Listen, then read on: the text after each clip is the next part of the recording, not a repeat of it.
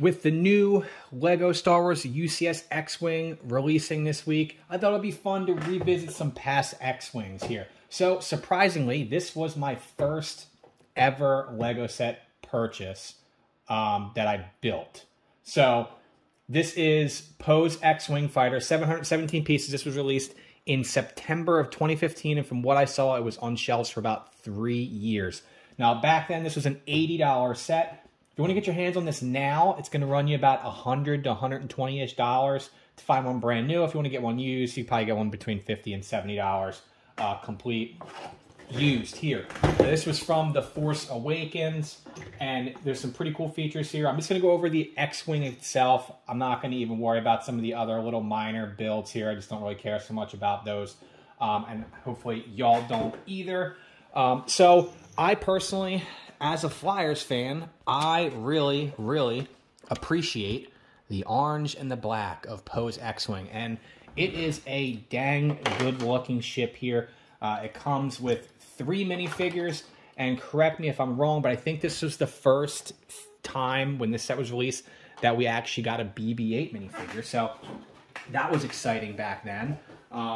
Now, when I purchased this, I was a little bit more frugal with some of my LEGO purchases. I had to kind of pick and choose, and this was the one that I had liked the most.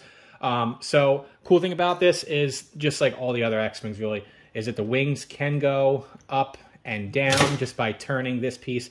As you can see, it's a little rough when you do that like that. And just doing a quick little roundabout here of the set so you can see everything. It really is a cool looking build. Has a lot of really neat details here. Give you a little shot of it up at the top. Now, when I display it standing up just like this on my shelves. When I stand up, I do kind of like lean it against something, but I stand it up flat right here. You have some shooters here on the sides, so they're pretty neat. And just the way the orange and black goes with the set, it really is a cool looking set. Now, for today's standards, some of y'all might, want to have it like an enhancement for this set, or maybe a couple of things differently. But to me, I really like this set.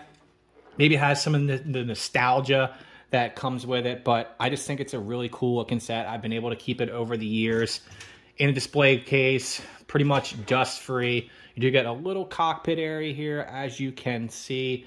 So overall, I think this is a really cool looking set. And like I said, I've had this on shelves now for like 5, 6, 7 years, I don't know. And the rubber bands still work great. So it goes up. The one thing that I would say that I would like to see differently, and I don't know if this is just an X-Wing thing or not, but when you sit it down flat and the wings are up like this, it does sit on the wings, which I'm not particularly fond of. I'd maybe like some type of landing gear a little bit longer on the bottom would probably go a long way, but I guess that's my only really complaint with this one. I would say at the time for 80 bucks, I think it was a little bit overpriced. I remember getting this on sale for 20% off.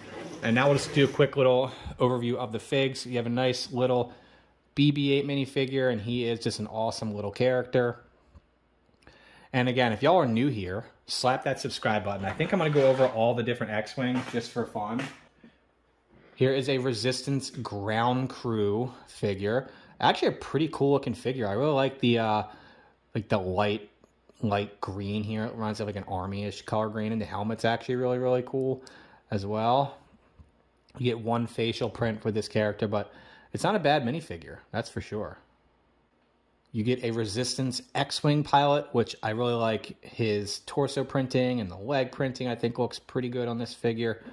This thing will zoom in a little bit better. And the helmet is really, really neat. I think the helmet has a lot of detail in it. I wonder if they would ever do like a helmet build of something like this. I mean, they did Luke's, so why not be able to do this one? But pretty cool figure. Let's see if he's got one facial print here, and there's the back. Pretty cool looking figure. And the final figure, we get Poe Dameron, and he's a cool looking figure here. Pretty cool torso and leg printing, no arm printing.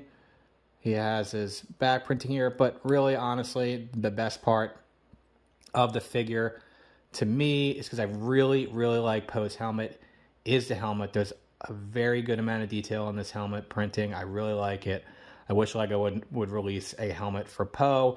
I know there's a Hasbro Black Series one out there, but I'd love to see a helmet set for Poe. If y'all are new here, slap that subscribe button. Let me know what you think about this Poe's X-Wing. How's it aged over time for you? Did you like the set when it came out? Do you like the set now?